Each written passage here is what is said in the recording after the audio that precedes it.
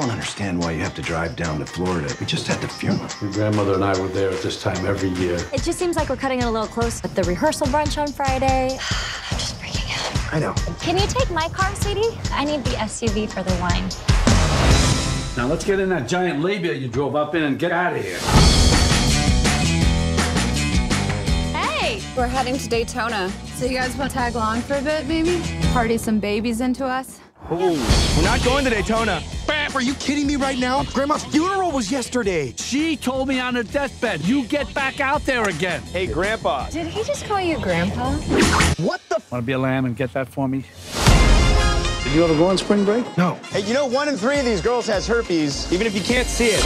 Whoops, that never usually happens. Really, it happens to me all the time. Daytona Beach! You're in Daytona Beach? We're just driving through. Jason! She's not right for you. If you marry her, you're gonna be sleepwalking through the rest of your life. The way I see it, this is our last stand. Get off my mother! Party till you're pregnant!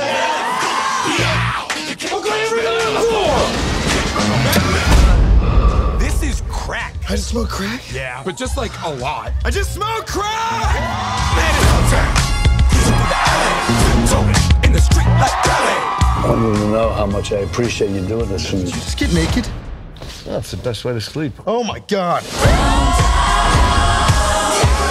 I want you to tear open my bra like it's a social security check. Now fumble around and pretend like you're trying to find your glasses.